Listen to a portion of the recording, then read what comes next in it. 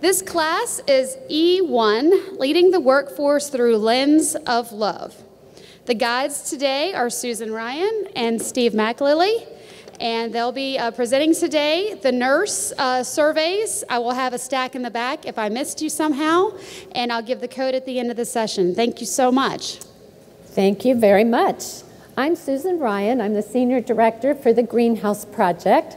And the first thing I want to do is invite our friends in the back to just come a little closer and make yourself some friends at other tables. We do have some table activity that we will do at the end of this session. So I really want to make sure that you're not sitting so low and that you will make some friends with some other people. Here's what I've learned. The more that we share with one another, the more we all grow. And so there's something really invaluable about coming together. So let's talk about the session. And the first thing I'm going to do is invite my panel to find their seats up here. I'm going to introduce them in just a minute. Steve McAlilly. Steve is the CEO of Methodist Senior Services. He has the distinction of being the leader who embraced the greenhouse model. First greenhouse homes opened in 2003 in Tupelo, Mississippi. I always say the birthplace of Elvis and the birthplace of the greenhouse model. I also call him the godfather of greenhouse. So, and I mean that with all incredible respect.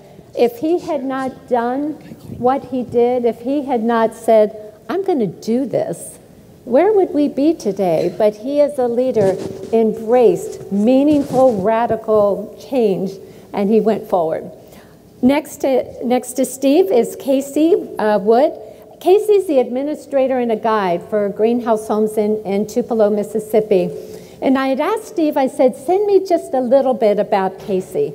And something that I read that I put on the screen that I'm going to read. I have a special interest in creating the best life for elders through fun and living life.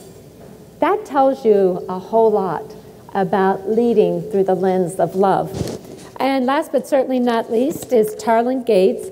Tarlin is currently a staff development coordinator for her community, the Greenhouse Homes in Tupelo, Mississippi. More than that, though, you should know that Tarlin was the first Shabazz. Anybody know what a Shabazz is? No. So a Shabazz is a direct care worker within the greenhouse home. Different title, there's a whole legend behind it, but she was the first one that embraced that universal worker role, the self-managed work teams, before there was any prototype to really fully understand what is it and how do you do it.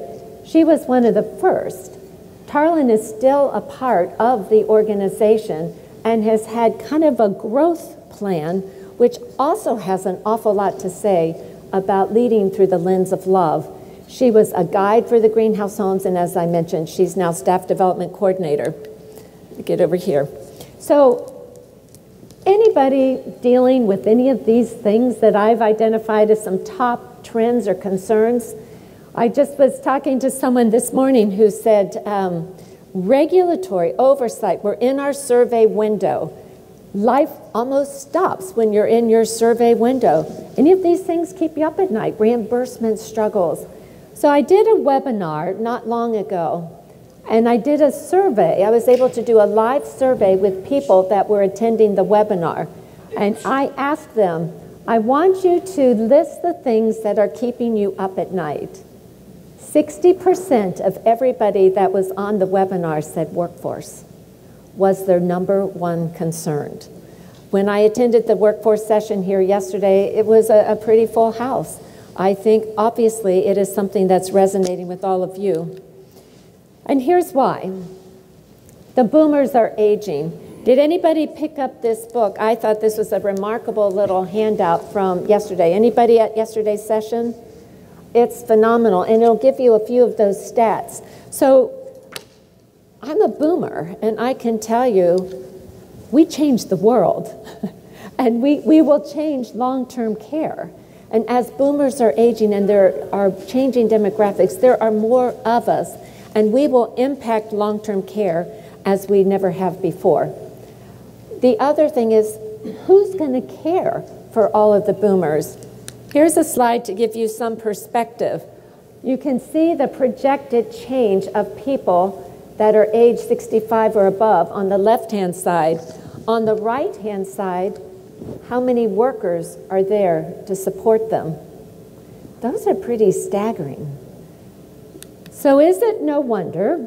I was reading an article in McKnight's, and it said the workforce shortage is a train wreck waiting to happen. Anybody agree with that statement? Yeah. So what are some of the challenges? Anybody dealing with turnover?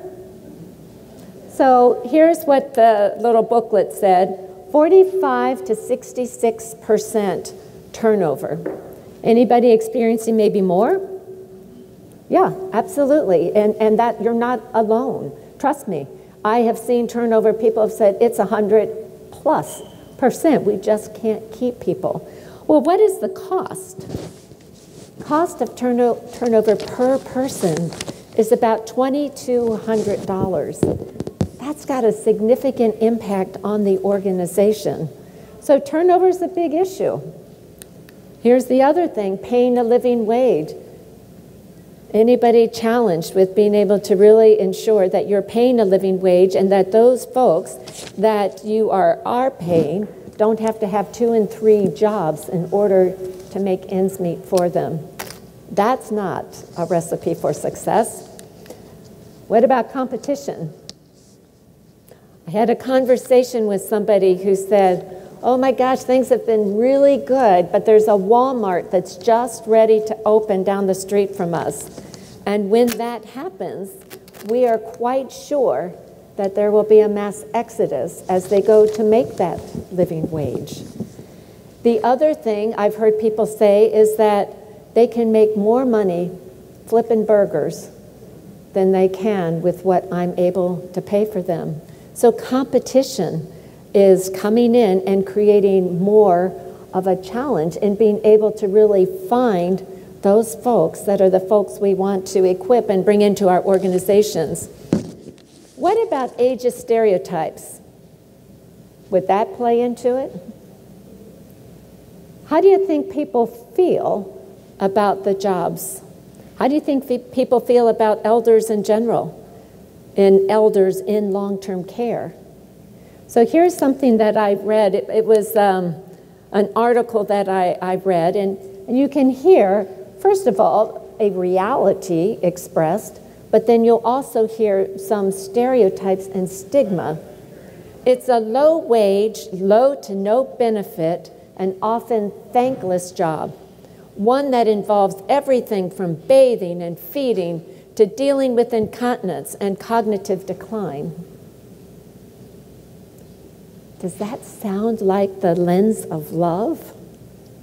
As we are looking at a problem that is profound, as we are trying to think about what are the solutions, I posit the solution is that we need to find leaders that will lead through the lens of love. I found this quote: those who see the world through the lens of love are the true visionaries. And I will say it's all about leadership. And I will probably say that more than one time in this presentation. So, what are our perceptions? You can see these lenses up there. When you put on your lens, this morning I was talking to Steve. It was an interesting conversation, and he says, I'm the eternal optimist. I would say Steve has those glasses that enable him to kind of see the situation through a lens of love. Have you thought about your perception or misperception about your own belief systems and how that might be impacting your view and your reality? In the greenhouse model, we use a construct that I think is really important for leaders to understand. And the first thing is that we all have underlying beliefs. We all have a mindset. we all have a perception of how we think and feel about aging, about elders in long-term care, and about the workforce. Here's a true story. I was talking to a leader once. I had done some education and training, had been there for about a week, and I was really impressed with this incredible team of future Shabbazim. They were CNAs that were getting equipped with our education. I was so impressed, I said to the COO, I said, what did you do to recruit such a fine group of people? I'll never forget his words. He says, you wait. In 6 months, they'll all be gone. He says, you can't pay them enough to have them stay. He says, you can't trust them, and he says, they won't be here much longer than 6 months. What do you think happened in 6 months? They were gone. How did he view them in terms of that ability to trust, in terms of his ability to empower that team to really leverage and to look through the lens of love to be able to equip them for success? That misperception, that belief was coloring his whole view of what he saw. It was a fear-based perception and not the lens of love. Often in culture change, we focus on the behaviors that need to change.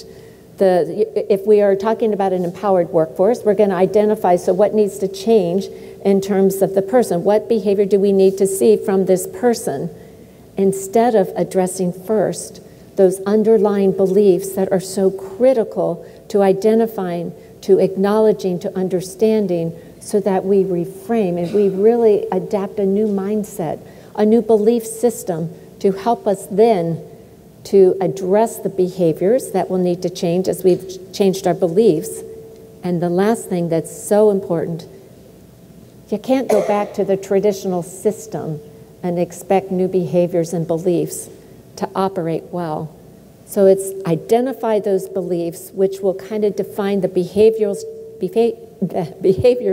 you want to see, and then the systems underneath to make it work. So the greenhouse is predicated and built on core values, and if you are engaged in culture change, I would tell you that it's comprehensive change, and it's important to look at all three of these values when you're thinking about how do I really lead through the lens of love. The first one is real home. Second core value is meaningful life, and the third is empowered staff. So the first one, when you look at real home, what do you see here? What do you notice about the physical environment that would say real home? Say it. It's definitely home. What makes you think it's home? You see the family. So you see some intergenerational opportunities happen. You know, there's like real stuff there. It doesn't look institutional at all, but it really looks like a real home. So relationship-rich, person-directed living. Anybody trying to do person-centered care? Of course. That's philosophically what we're all trying to do. Take it a step further. Meaningful life, to have meaningful life, you need to be in deep, knowing relationships so that people, residents, elders are able to direct not just their care, but their lives. So a person is able to live a meaningful life because of those relationships that form, and the deep knowing that occurs when you see a person as an individual and not as them. What do they need? But you see intrinsic worth with each individual. Last but not least is empowered staff, and I'm going to play a real quick video. This is a video that was a Shabazz that's actually they're called Adir in the Jewish Senior Life Organization, and this is in Rochester, New York. So you can hear Ashley's testimonial of what she really believes.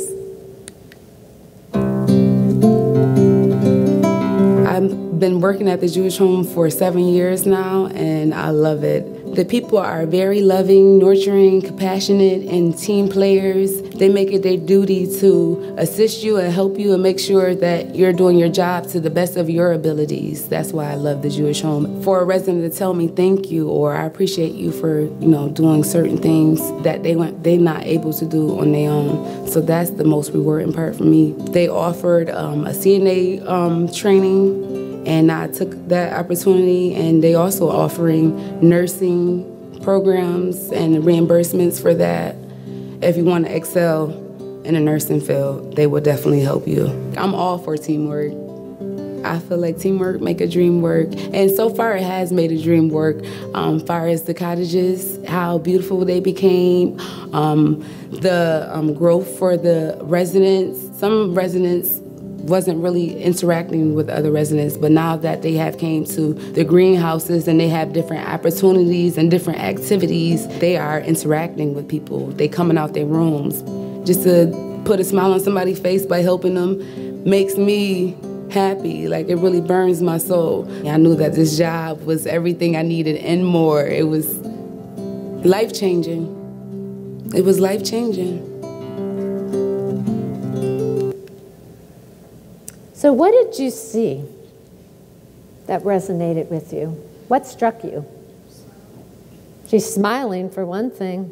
When you think back to that quote that I had, it's a thankless job.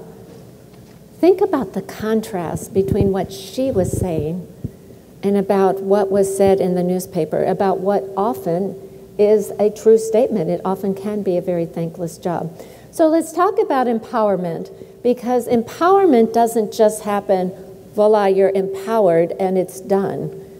But what is it, and how does it happen, and why is that important when you think about leadership through the lens of love? It's all about leadership. And so leadership in a greenhouse model really changes to a coaching approach.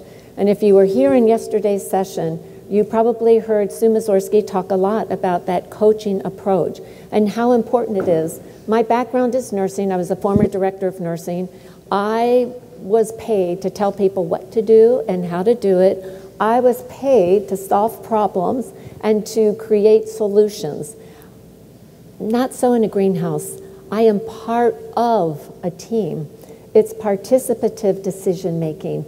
It is really collaboration, the art of solving problems together, because guess what? As a nurse, I didn't see everything that needed to be brought into the conversation to really solve problems well. And so it's all about leadership. It's all about taking your hierarchy and, there we go, putting the elder at the very center. When you think about your organizational chart, what sits at the top? Who sits at the top? The administrator. Where is power? Where are decisions made? Right at the top. That's where everything happens. Who has the least amount of power? The CNA. Are elders even on most organizational charts? Not typically. And in my paradigm prior to Greenhouse, I never saw an elder. So ours are concentric circles. There is no hierarchy. There is no top and bottom. It's circles. And bullseye, I call it the nucleus, if you will, where everything happens is the elder, surrounded by those working closest to the elder. This is an intentional structure in order to empower your teams. If you want meaningful life to happen with elders, you've got to empower those that are working closest to the elder. Elders at the center, surrounded by those that are working closest to the elder, in collaboration with the clinical support team, and really making sure that together we are a team. We are here to ensure that that elder is living meaningful life and that Shabbosim are supported. You will notice I bolded the word consistent assignments. What happens if you don't have consistent assignments? There are no relationships, precisely. And if you don't have the relationships, how can an elder have a meaningful life? And so this is the intention that leaders must take, be it your organizational diagram, and a leadership who really believes that it's all about balancing the support and the accountability for these teams. Education is another thing. What are we doing? You know, I can remember conversations in my pre-greenhouse days. Do they have a pulse?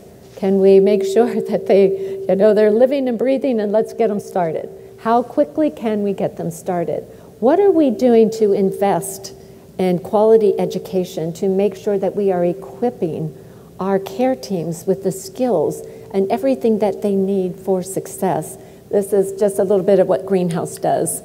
So now I'm going to get out of the way, and I'm going to turn it over to the panel because I want you to hear from their own words. This is where the rubber hits the road.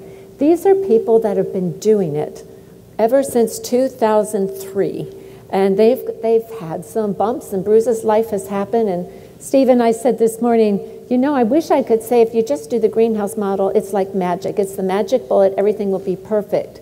And you can just walk away and say, well, I'm glad we did that.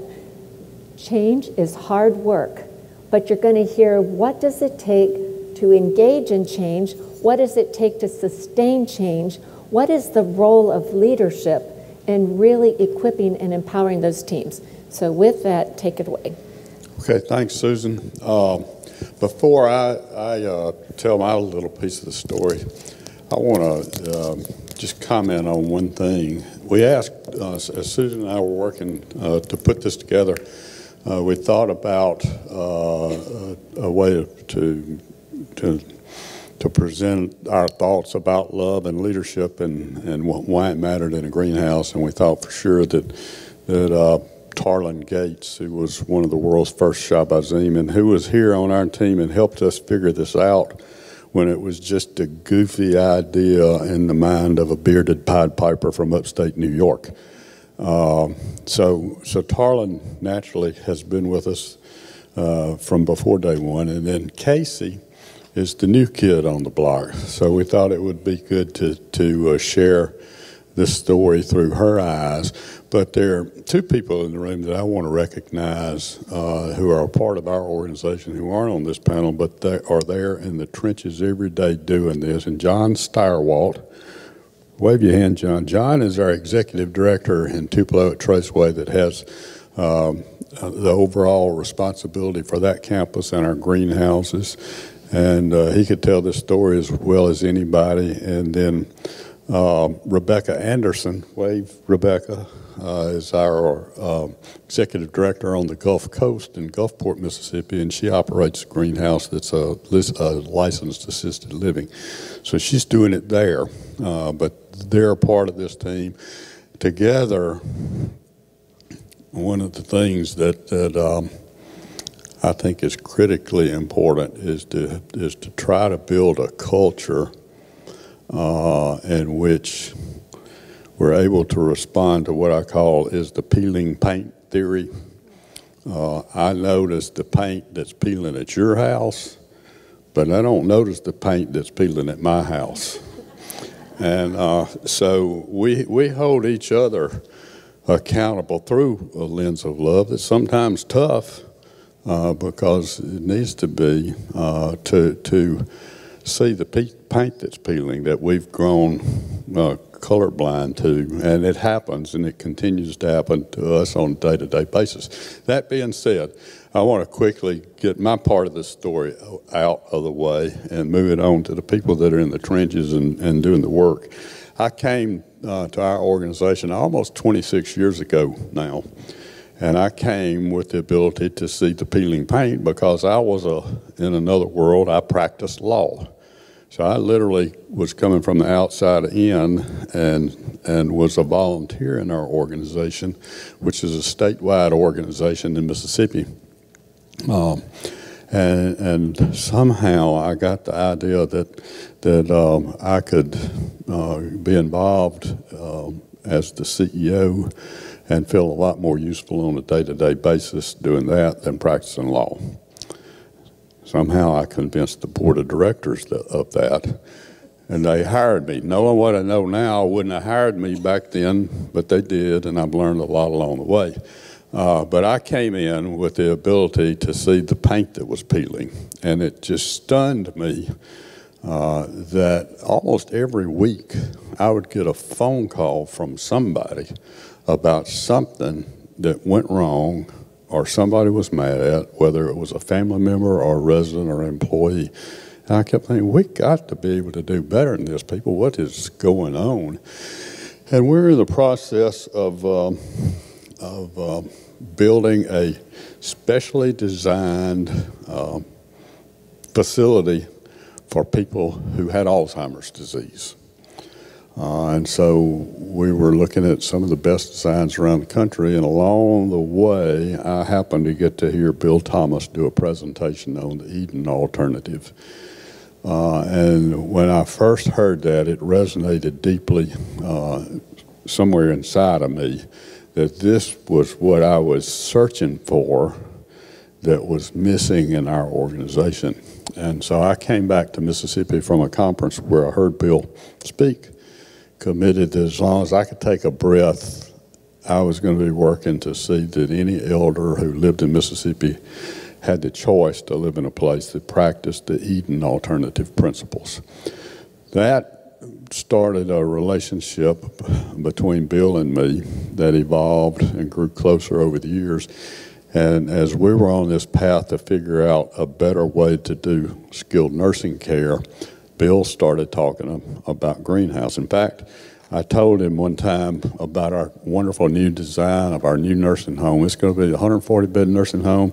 It's going to be the coolest design in the world. It's going to be 2 stories. We're going to have town halls and be in neighborhoods. And he said, I'm not sure that's what we ought to be building anymore. So I go, well, if not that, what? Of course, he didn't have the answer at the time. And that just haunted me. It was rolling around in my mind. And he finally came up with the concept of a greenhouse, which is essentially a small home for 10 or so elders to live and continue to grow and be and become, and a place where a self-managed work team works together to bring meaningful life to not only the people who live there, but to the people who work there too, and to the family members. Through several flukes, we wound up becoming the first people to work out Bill's idea and put them in practice, and that's how the first greenhouses became located in Tupelo, Mississippi, of all places. I learned later that you're supposed to have research data proving that you can do whatever it is you're supposed to be trying to do. But if we all waited on that, we'd still be riding trains across the country, because in 1895, the Wright brothers didn't know that man couldn't fly, because all the research data at the time says there's no way human beings will ever fly in a powered machine. So they would just kept riding trains. Well, we didn't know any better in Tupelo, and we believed in this idea and this concept, and we blazed our trail. I can say it's been one of the hardest things that I've ever been a part of. It's also been one of the most gratifying things that I've ever been a part of. As Susan mentioned, it's not a magic bullet. It's not a pill that you can take and wake up and everything's hunky-dory. We fight the dragon daily, trying to drag us back into the institutional world. And some days it's Tarlin saying, hey, wait a minute, this ain't right. And then some days it's me saying it, and some days it's John saying it, and some days it's our chief operating officer reminding us. But we all sit back, because when the surveyors are coming to town, or this is happening or that's happening, the simple thing is to revert back to the way we used to do things. And that is, administration solves problems and fixes things and has the answers. And we forget that, the answers are right there in front of us if we'll just sit and listen and learn. Not only the elders, but the frontline employees usually have a better way. So I've come full circle to not only being part of the team that created these and tries to hold each other accountable to the goodness of the greenhouse, to becoming a family member. My parents both lived in a greenhouse. My mother still does. My dad died in a greenhouse in December. And thankfully, he was a United Methodist pastor. And he would say, I get up every morning and thank God for this place. And then he would bitch about this and that. And I mean, he had high standards. But anyway, I'm grateful for that. And also that the Saturday before he died on a Wednesday night, I went over to the greenhouse and fried oysters and hush puppies for the people in the house. And I want to say, find me a 140-bed nursing home designed in neighborhoods that will let you have that kind of experience. And if you do, move in. But it's those kind of things that you can't pay for. You can't put a price on them. That makes all the difference in the world. What I want to turn it over to them, and then at some point you'll ask me the question about engagement. Remember to do that. So that's my story, how we got where we are. I've learned one other thing, and I'll confess this publicly and ask for forgiveness from John and Casey and Tarlin. Too often when the surveyors are pounding on you or the chief financial officers talking money, you know, the CEO says to the COO, Alan, we got to have a good survey. There's too much riding on it now. There's the 5-star system. There's reductions in funding. We've got to have a survey. So then that gets ramped up from Alan, and Alan goes to John, and John, we've got to have a good survey. Steve said da-da-da-da-da-da, and so that gets ramped up from John to Casey, and then Casey goes Tarlin, and in each level it ramps and ramps and ramps till before you know it, at the front line everybody is afraid, and I own that as the one who's ultimately responsible for the outcomes. I own my failures in contributing that kind of climate, and it's so hard to keep that from being the focus. And what winds up happening is you're focusing on the task rather than the elder. And Tarlin and I had a conversation not 2 weeks ago about that, and I just want to say, always remember that part of the dragon, that our zeal for making it as good as it can be can sometimes, through innocence, get ramped up and amplified, and before you know it, you forgot, as they say, when you're knee-deep in alligators, the first thing you came to do was to drain the swamp. And let's remember to drain the swamp. So now, who wants to go next, Tarlin or Casey? Go. Okay, so my career started as a geriatric psychologist, and I traveled with the state to different nursing homes throughout Mississippi, and I did assessments on elders who were depressed or had living with schizophrenia or dementia, and they had the loneliness and helplessness and boredom. So I was tasked to go into the nursing homes and find ways through conversation with them how we can combat these things. And it seemed that every nursing home I went to, the elder was, well, this would make me feel better, but they won't let me do it here. This will make me feel better, but I can't do that here. They told me they didn't have the money to do this here. And so it was just a constant struggle of going and seeing an elder and then 2 weeks later seeing them again, and there was no improvement because they lived in this environment. I did that for a few years, and then I moved to a nursing facility about 30 minutes from where I am now. It's a beautiful facility. On the outside, it's gorgeous. It has a grand staircase. People see it. They think this is the place to go because it's so beautiful. And I can tell you I worked there 5 years, and it was nothing like the greenhouses. It's the institutional setting, the institutional creep, the dragon. You had elders when you walked in lining the halls, asking to go do things that they never could get to go do. 2 people to a room. Aides running around trying to satisfy them as fast as they could, families getting frustrated because it wasn't being done fast enough, elders being frustrated because it wasn't done fast enough. And I worked there for 5 years in the social work admissions setting. And it was always sad to me as an admissions coordinator when somebody had to come into the nursing home. There was never any excitement behind it.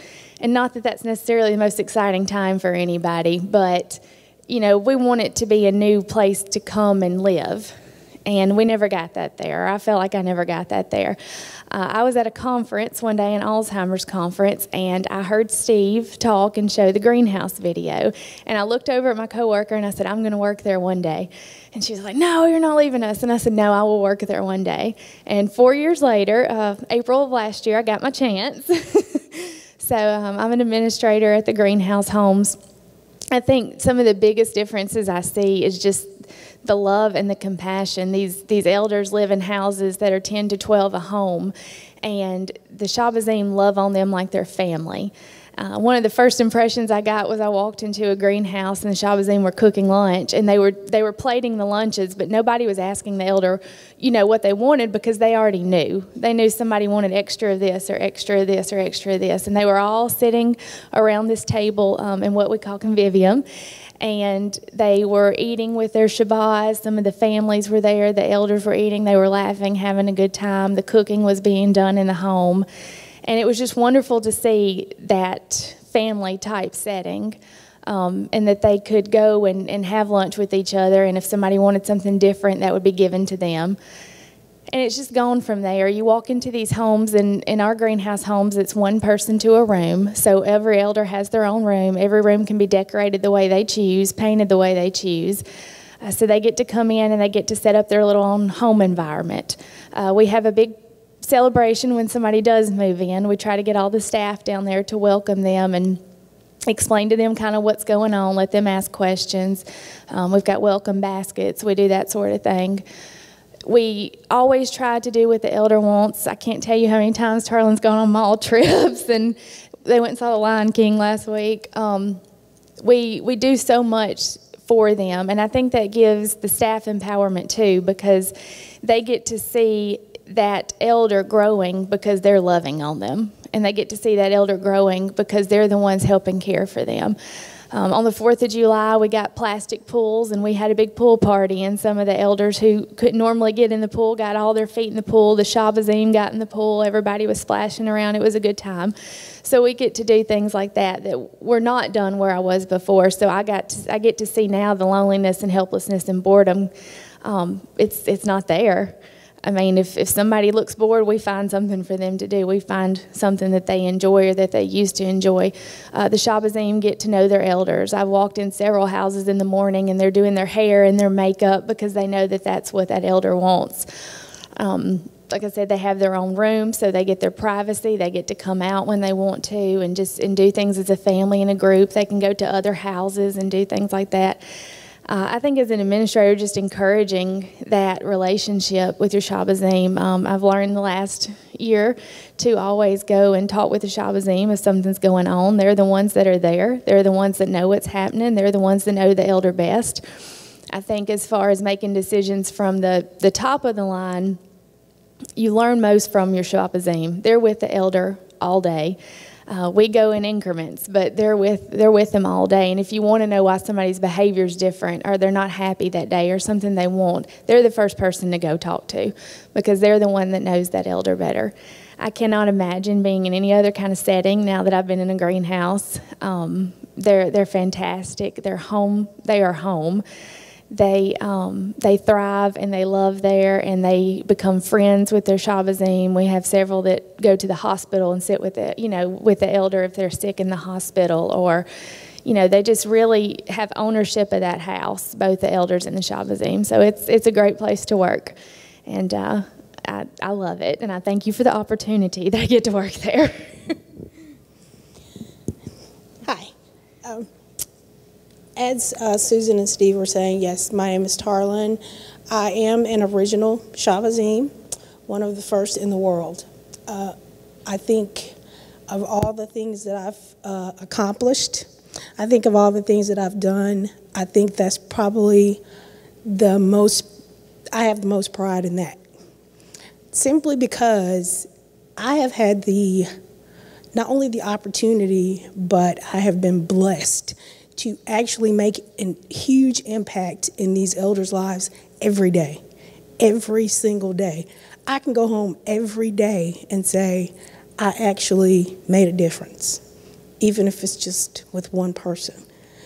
And I'm so humble and I'm so grateful to Mr. McAlilly. And I know he's going to say, Steve. I know. I already know that speech. Yeah. But when we actually started this, and like I said, when I actually was hired in specifically for greenhouses, I had no idea what a greenhouse was. I had never heard of the greenhouse project. I did not know what it was. I literally stumbled into this, but it was the best accident I've ever had, literally. When we started doing this, we had no blueprint. We had no instructions. There was no policies.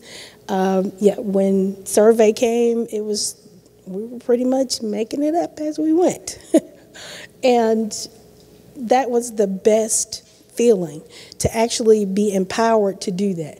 We would, of course, being in long-term care, and I never worked in long-term care.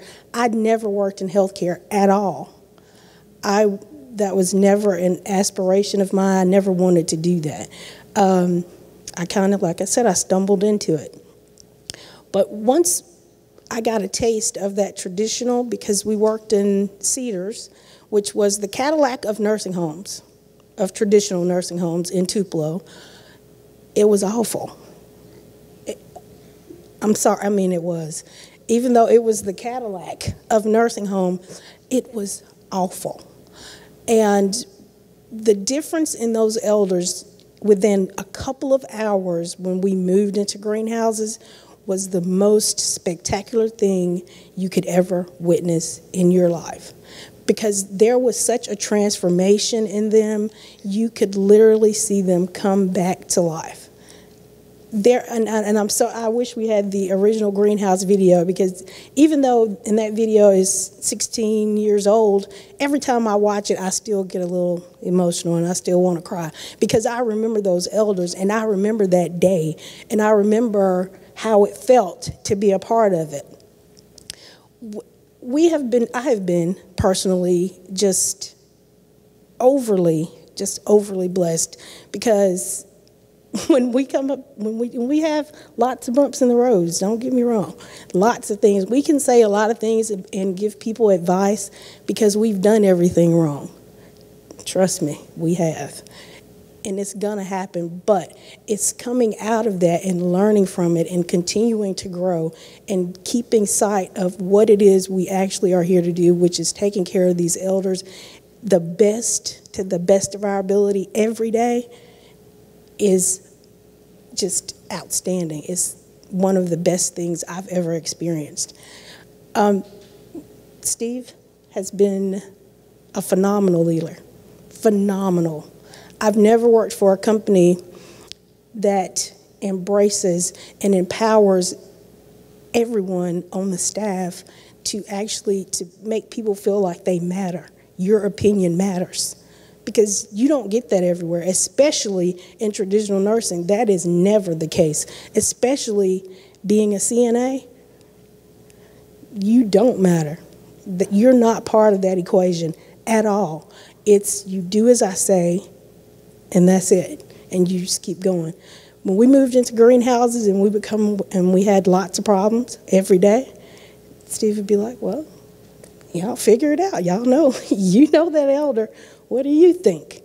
And that was a new concept for us. It was like, wow, okay. I guess they really trust us.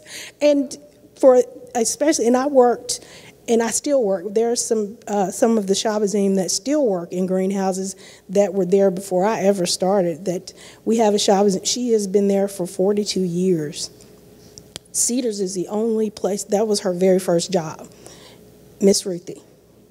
And Miss Ruthie is the best Shabazim ever.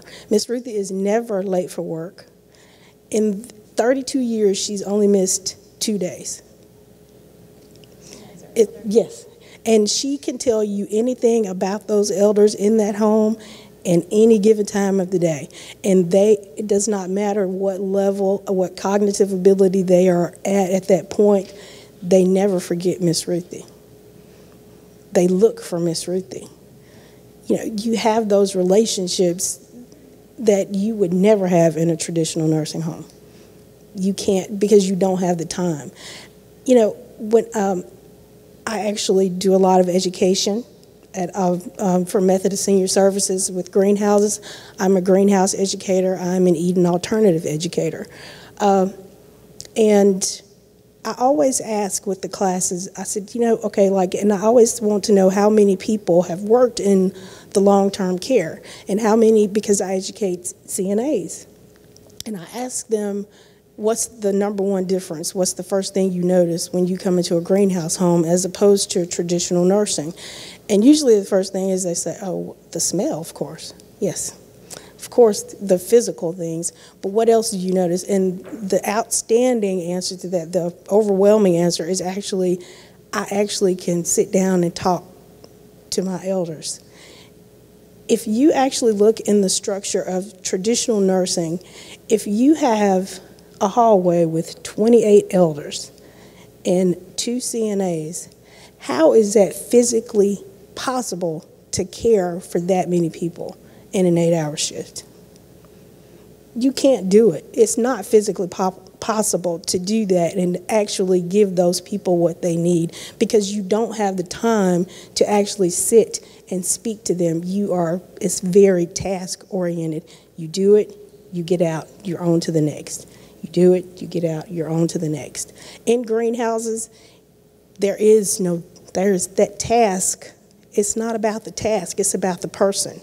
It doesn't matter if it takes 30 minutes to help someone get dressed. If it takes 45 minutes for them to come out and have breakfast, so what? What do you do at your home? Do you have a scheduled time for breakfast or just when you wake up, you go to breakfast?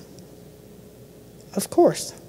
So and we fight that dragon every day because we deal with I actually deal with a population, especially with CNAs coming into greenhouses where they're used to that task base and they're standing, moving. And my first question, why are you running? You don't have to run. You can take the time, you can get to know the elder, and they're always just amazed, and it's wonderful.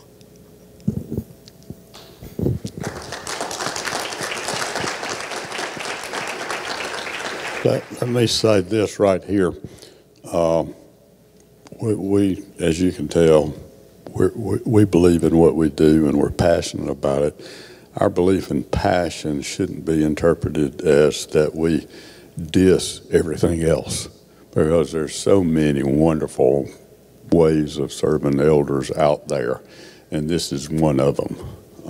And so sometimes we get so carried away, I think we're greenhouse bigots or something like that, and I don't want us to come across as that, but it's hard not to because we believe in it so much and we've seen the difference that it makes. You want me to mention okay. One of the things that we're working on, and I think as I look at the title of this, Greenhouse Through the Lens of Love, I'm thinking of it wasn't Aretha Franklin. What's love got to do with it? Tina, yeah. Well, it's got everything to do with it. And our organization has been trying to move beyond just satisfaction to engagement. And engagement really, a greenhouse was built for engagement, first and foremost.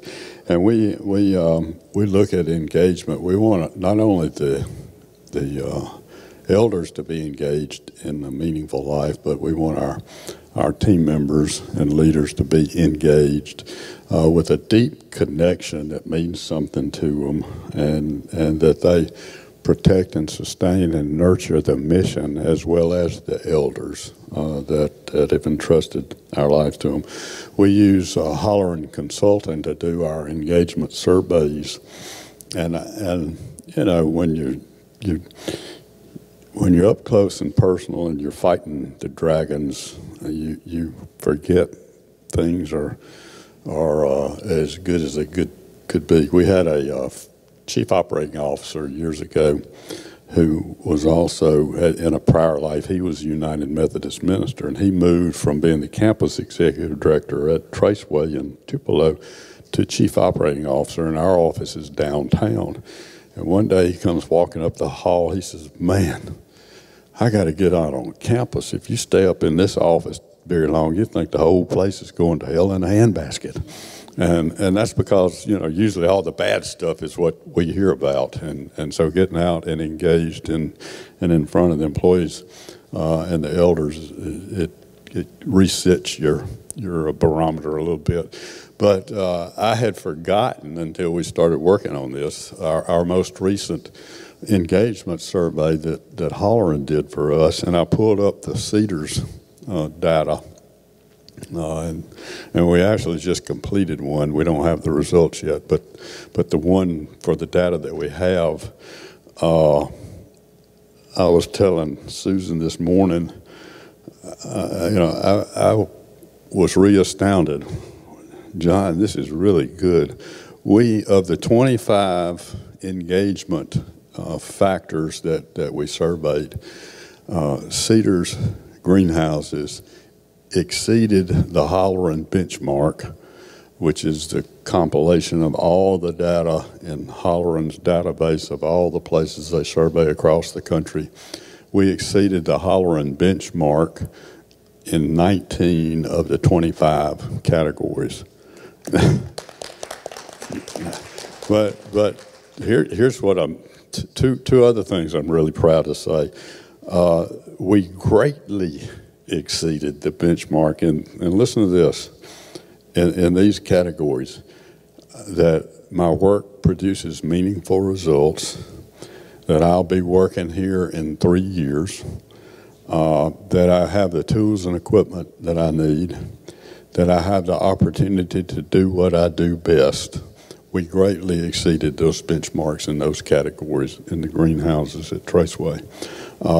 Now here's the other one that I'm really proud of.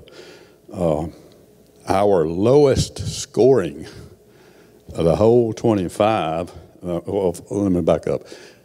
It saddens me first when I see this. Our lowest scoring factor was that my opinions count. And I thought, that's terrible. And then it said, but it was still above the Holler benchmark. So that's better than that. So, and they didn't even recommend anything. So I guess when you're up there, even I don't know, but anyway. So I think one of the things that's important is that the greenhouse is the vessel that holds all the good stuff we're trying to do, and it literally, now we have the scientific research that demonstrates it is what it is and is what it can be. So that's my sermon on that. All right, Susan, it's your turn. So I want you to talk about one thing before I'm going to give you all some work to do. And before I do that, if you have a question, I want to make sure we ask the panel before I dismiss you. I want you to talk about what that transition from your perspective, Steve, when Tarlin became a guide. She was a Shabazz, and then she became a guide, which is the supervisor of the self-managed work team. What was that process like from your perspective as a leader? How did that empowerment occur? How did you identify her as a leader? And then from your perspective, how it felt? Well, from my perspective, it was one of these things that bubbled up naturally. Tarlin identified herself through her work. As we talked about, people either got it or they didn't get it, and Tarlin got it, and she demonstrated it. Now, I will have to say, coming from this old world mentality, it's hard for a leader, the one who's in charge, the one who's if they are going to shut it down or fine you in Mississippi, it's the individual who holds the license. So the license was in my name at that time. I think they've changed it now to the corporation. But if anything goes bad, it's in my name. And so being able to turn loose and trust was a hard thing for me. Our medical director at the time thought we were absolutely crazy for putting 10 elders who needed skilled nursing care out in the woods, which, you know, it's 1,000 feet from the mothership, with no supervision. 6 months into it, he was doing conferences across the country as if it was his idea. But we realized, you know, we were, one of the early problems we were trying to figure out was, what if we're going to let the Shabazim eat at the table for free with the elders? You know, if family member came over at lunchtime, we were going to do what you do at home, and that's put out another plate and they eat. And when we didn't get into all this, well, how are we going to pay for it? And the Shabazim, what if the Shabazim are stealing food and taking it home? We're thinking, okay, wait a minute. We're entrusting those people with the lives of the elders, and we can't trust them with the food. Come on. But at the same time, it was okay. It was me turning loose and letting happen what happened, and trusting that Tarlin could do it. And I'll confess again, that's hard for us leader types, us manager types to do. I think that was the biggest part of it. But people live up to the expectations that you have. And if you have the expectations that the Tarlins of the world are able and capable and more than competent to do the job, they will rise to that. If you expect them not to be successful, they won't be successful. This is what I think. Well, with my perspective, it was like a huge, I felt like just overwhelmed at first, because I actually, I worked in the greenhouses for about 2.5, 3 years, and then we actually started the second phase of greenhouses, and I started to help with education with the new Shabazim. Well, at that time, we started going through the transition, and we lost our previous guide, and so the job became available. And when I actually was presented with it, I was a little apprehensive, because it was kind of scary to take on such a huge responsibility. You know, I mean, just even working in the greenhouses for 3 years, I had the empowerment. I felt like I knew my opinion mattered, because I could, you know, I think this would be better for the elder, and instead of, you know, an administrator or a DON just saying, well, I think we're still going to do it this way, that wasn't the case. It was always, you know, everybody listened to what the team had to say. With the elder, you know, we made those decisions. So when I started to transition into God, and like I said, I was very apprehensive about it. And Alan actually said to me, he said, this is not new to you. He said, you know, you've been doing this for a while. He said, and if anybody can make this happen, he said, you know, this is the original team. You guys can make this happen. You've got the team to do it with. And when I started to be the guide, that actually helped the rest of the Shabazim. They said, oh, well, if she can do that, then I can too. And so, you know, and it was just it was a movement. And, you know, everybody's like, you know what, I'm gonna be a guide. I'm going to do this. I'm going to be this leader. I'm going to take that role. You know, being a leader is not being in charge. You know, we can't do these things alone. You cannot. And you have to, I totally rely on the team of people that I work with every single day. All of the elders, all of the Shabazim, all of the nurses, corporate, everybody. It takes everybody working together and keeping sight of the goal, which is making sure that these elders are living their best life.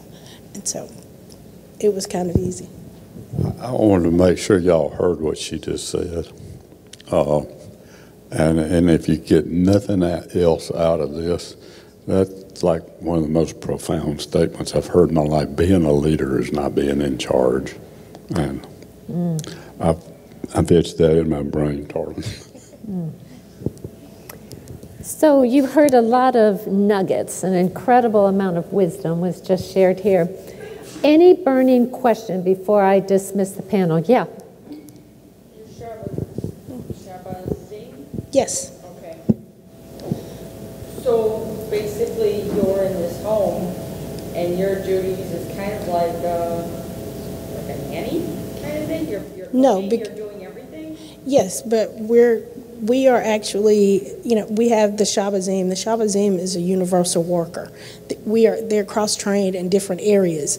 You have culinary training. You have training on every operational system within the house, down to the telephones. Yes, and the Shabazim do the cooking in the houses as well as the direct care, and in doing that, you form those relationships. You know, even and everybody's like, oh, how do you get away with that? How do you do that? It really does work. You have to get the right people in the houses, and you have to make sure that they are ready to really be engaged with those elders. I think that's, we struggle. Who administers the meds? The nurse. There is a nurse, yes. There's clinical support that comes back and forth between two houses that actually, do med passes. But the Shabazim are actually, those teams handle the day-to-day operation in those houses. It's with the cooking and light housekeeping, direct care, laundry, personal laundry. Yes, yes. Because here's, and that's always a big issue with survey. Well, who's doing the activities? Who's doing the activities? Well, who does activities at your house? I mean, if there's something that the elders want to do, we do it. That's part of life. You can't plan everything. Everybody wants a calendar that says, oh, at 2 o'clock, we're going to do bingo. Who has a calendar on the wall at home that says, we're going to play bingo every day at 2 o'clock? I mean, that's not everything that you do is an activity. Everything is an activity. Activities are things that you have to do, and they're things that you like to do. So everything is an activity. Yeah. Oh, just a question, yeah. I just want to clarify the structure. You have houses of groups of 12. Is that how it's set up? Why don't... Yeah, explain the structure for Tupelo, how many houses you have. We have 10 greenhouses. The first 4 houses have 10 elders, and the last 6 houses have 12 elders. John and our administrators are guides, so we're in all the houses, and Tarlin's in all the houses. We have directors of nursing, LPNs, RNs, physical and occupational therapists, social workers, activity directors. We have all the things that a traditional nursing home would have. They're just set up differently. And I think from the elders' point of view, it is a lot, but instead of being in a traditional space where somebody comes in and takes you to the bathroom and gives you a shower and then leaves and you don't see them until 2 hours later when it's time to do that again, they are living in this home together. So they become friends and grandparents and, grandsons and granddaughters, and they have a relationship as far as, I know this Shabazz is going to cook my lunch and help me fix my hair. I mean, it becomes more of a friendship, and activities are anything they do throughout the day, even going and sitting outside or walking around the block or anything like that. But we have 10 homes in Tupelo. They're standalone. You can walk to them. They're in a little neighborhood, and you can walk from home to home, but they're not connected. And each home has a little garden patio off the back, and the elders can go sit out there and enjoy, and they plant flowers, and their families come and help plant flowers, and we have volunteers, and we plant flowers sometimes. So, yeah. Maggie. So you have houses that have 10 residents and houses that have 12 residents. Can you talk a little about the differences, and do the Shabbazim who work in the 12-person households ever feel like they have more work to do than the people who are in the houses that only have 10 residents? And are there other differences between the two? Actually, generally, the way we staff is there's a 2-2-1. But we actually look at the acuity levels in the houses, in each home individually. If a house that has 10 elders, if the acuity level, if that house is struggling or they're having some type of issues, then we have to staff accordingly. If we need to add, in temporary help, or if I need to go over, if John needs to go, then that's what we do. We make sure that whatever those teams need and those homes need, that we provide that level of care. Yeah, Steve, I want you to say more about, you once said to me the sweet spot of 10. I want you to talk about that. Size matters, okay? We got smart after we built the first 4 and thought, if we could make 12-person houses, the financial numbers would work out better, we thought.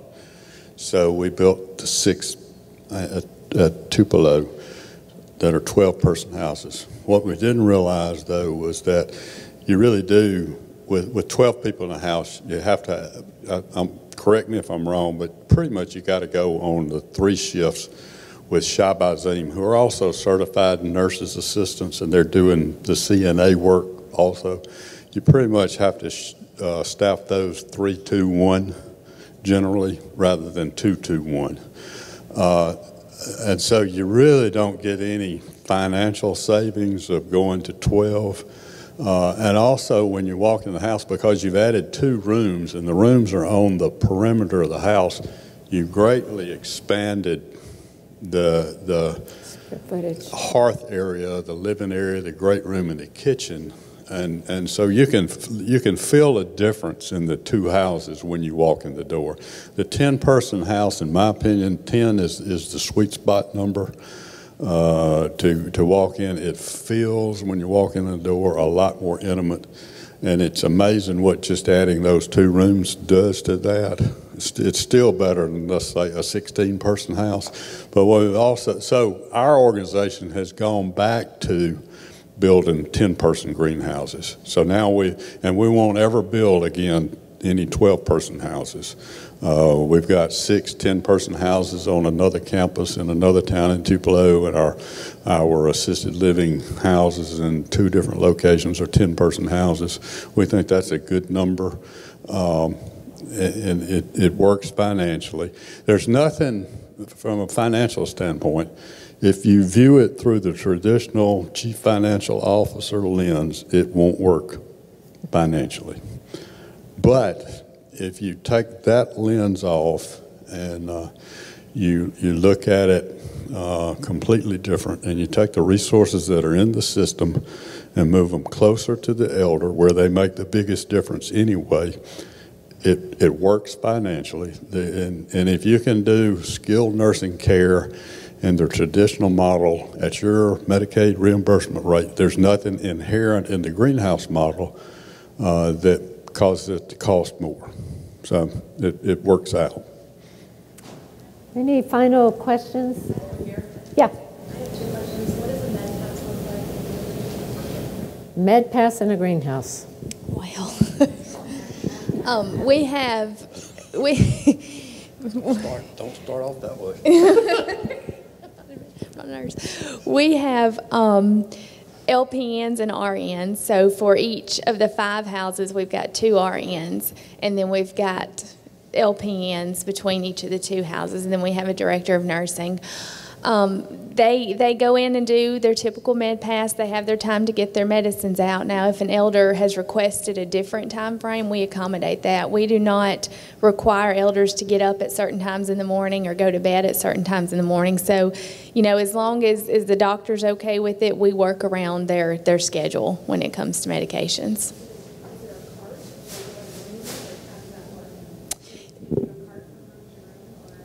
They have a centralized area, and they go to the elder. Mm-hmm. They could have, but they didn't. They didn't want to. They each had their own room in the same greenhouse, and they could have. We actually designed so that we could cut easily a door between two rooms and like have it set up with one being a den and one being a bedroom.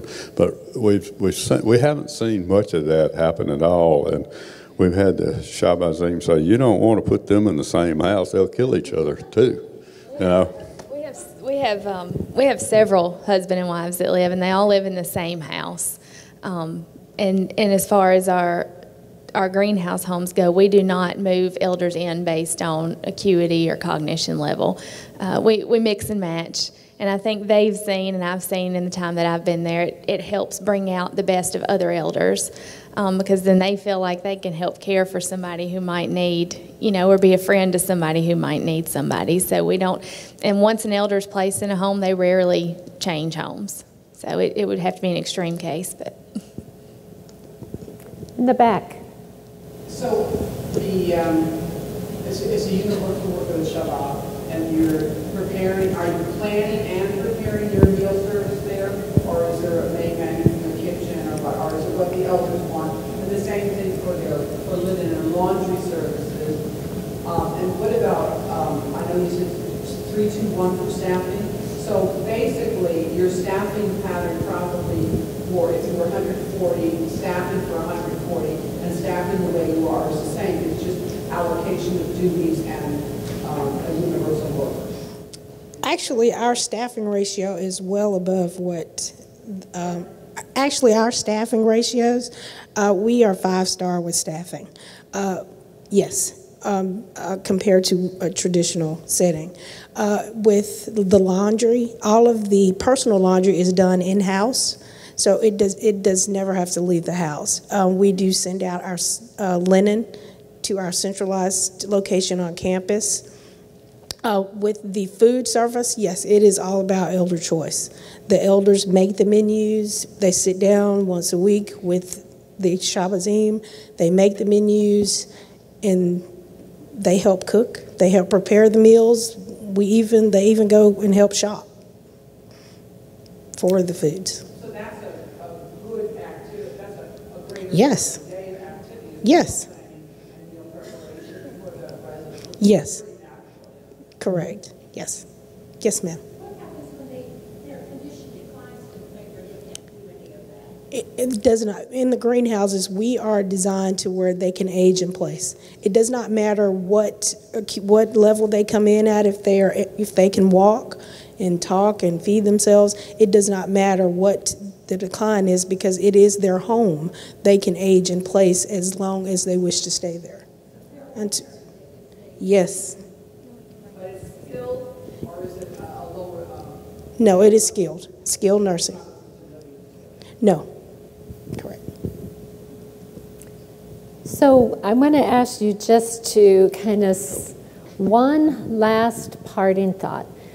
Based on the 16 years, especially for Steve and for Tarlin, and for what you've seen, Casey, as you've come in, what would you tell people? And I heard you reference the fact you made a few mistakes.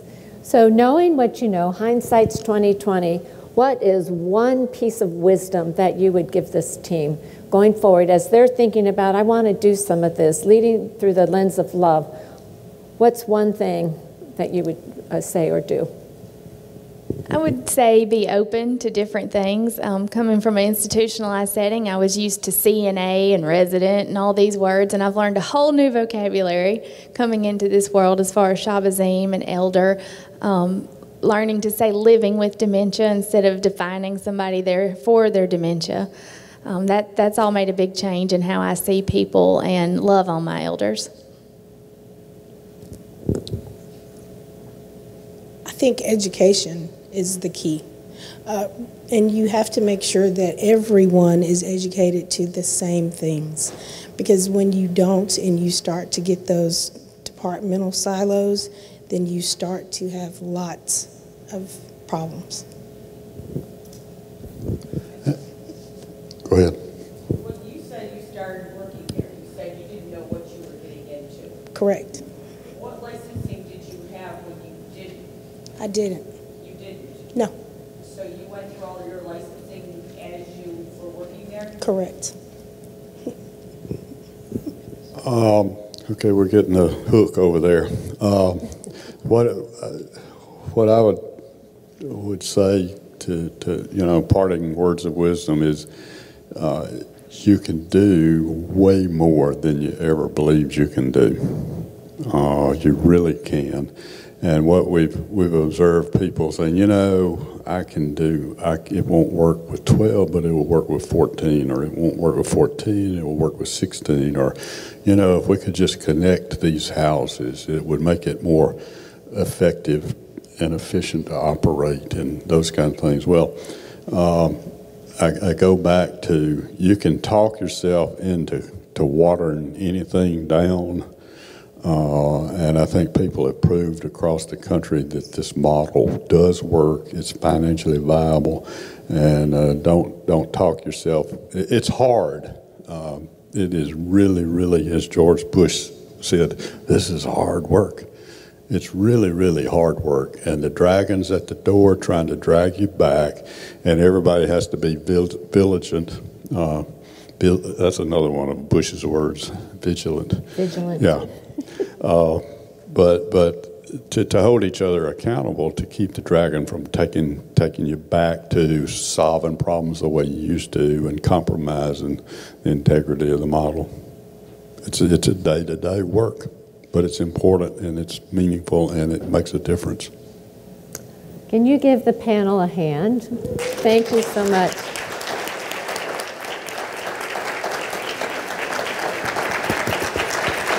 So we truly are about at the end, but I put some of you have handouts on your table, and I think you heard some nuggets here that are so incredibly valuable.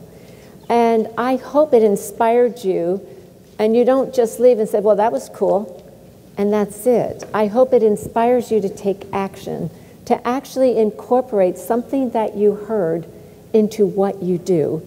And so just for a couple minutes, talk at your tables and really think about what messages that you heard them express. And there were so many times I wanted to get up and say, take note of that. That was pretty cool. Or what strategies will you take back to your organization, and how will that inform an action plan for your organization? So just take a couple minutes and then we'll get you out right on time. I know I didn't give you time to really flesh out your ideas or your plans, but I just would love to hear what percolated at your table.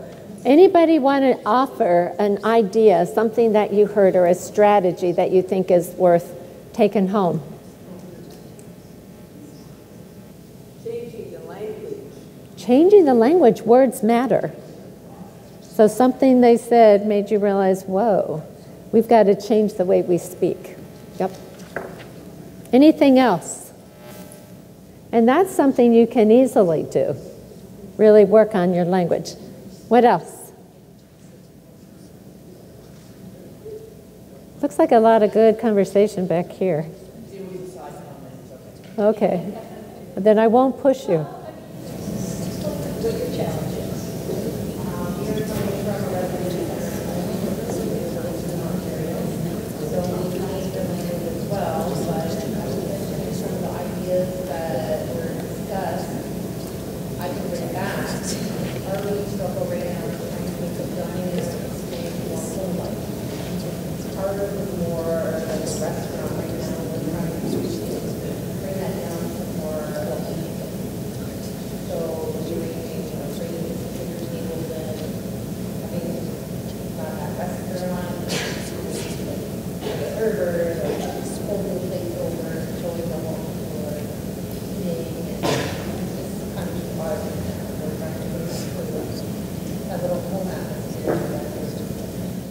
So really wanting to create a different dining experience to be more family oriented, and really thinking about who do you need to talk to start having those conversations, realizing that the things they talked about were not leadership coming in and said, this is what we're going to do, but who needs to be around the table to really start having conversations.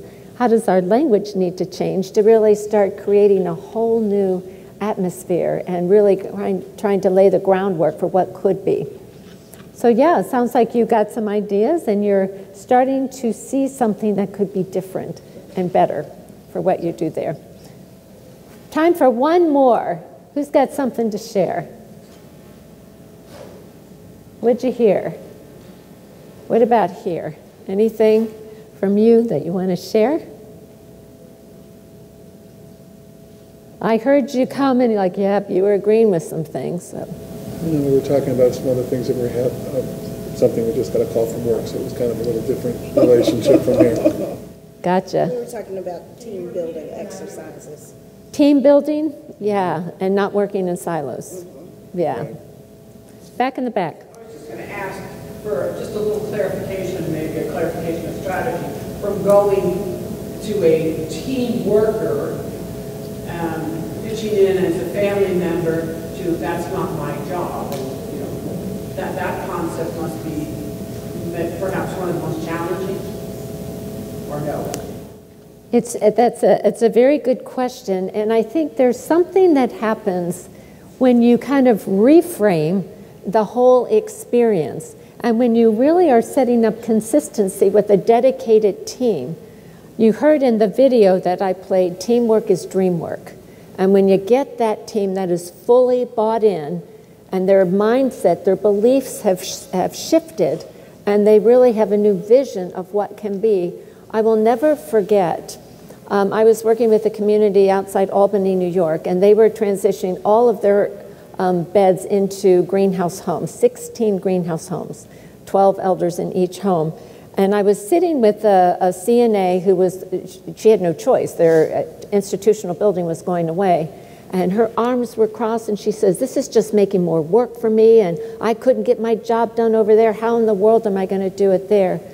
Midway through the class, it was like a light bulb went off, and she says, I get it. You are now creating something that I've always had in my heart to do, but the system didn't allow me to do it. And it's that belief to recognize that that person was somebody who in the core of her being wanted to lead and be through the lens of love and to be engaged. When I heard you say, Casey, about loving on those elders, she walks in and loving on the elders. That's what they've had in their heart to do. Can we create the new paradigm, the new beliefs, and the systems to support them to be successful? Teamwork is not easy. It's, as Steve said, not the magic bullet. But I can tell you it does happen. And when it happens, and you've got leaders that are supporting and holding accountable and educating, as Tarlin mentioned, to really bring it to fruition, and ongoing support, because you can slip, it works. So with that, I know we're at the end of our session. I'm going to turn it back to our facilitator, and thank you for your attention. Thank you so much. Thank you all. Appreciate y'all.